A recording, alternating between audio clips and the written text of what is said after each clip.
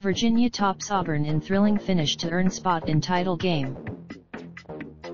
Kyle Guy made 3 free throws after a questionable foul call with 0.6 seconds left, and Virginia survived a frantic rally by Auburn for a 63-62 victory in the national semifinals. The Tigers had used a 14-0 run in the closing minutes to turn what had been a 10-point deficit into a 61-57 lead with 19.3 seconds left.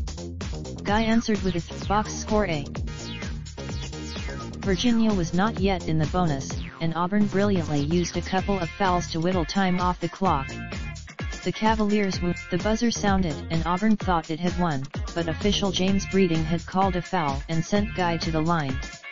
He made all 3. Dave Scretta reporting from Minneapolis. Raindrop, drop top smoking, no cooking the hot pot. Fucking on your bitch, yeah, that. Looking up, open the park pot.